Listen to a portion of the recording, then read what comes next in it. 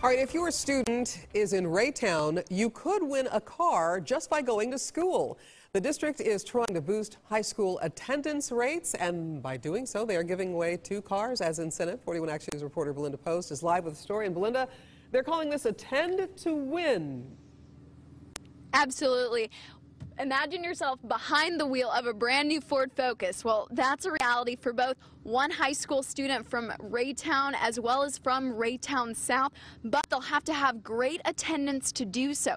The superintendent actually drove around the track in one of these brand new cars and announced that one student will win that. What they'll have to do, though, is have 95% attendance rate or higher and be a sophomore through a senior. You can get a chance to win each month. Now, this is a huge encouragement in a district where 70% of families deal with poverty. The ultimate goal is to get more kids in school more often. Our high school students, for whatever reasons, their attendance is certainly not as good as kids in grades kindergarten through the 5th grade.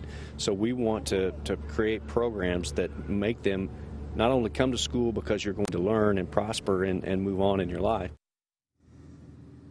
He went on to say that a prize like this is actually useful for teens, and that's because they can use it to drive to school, practice, or even a job.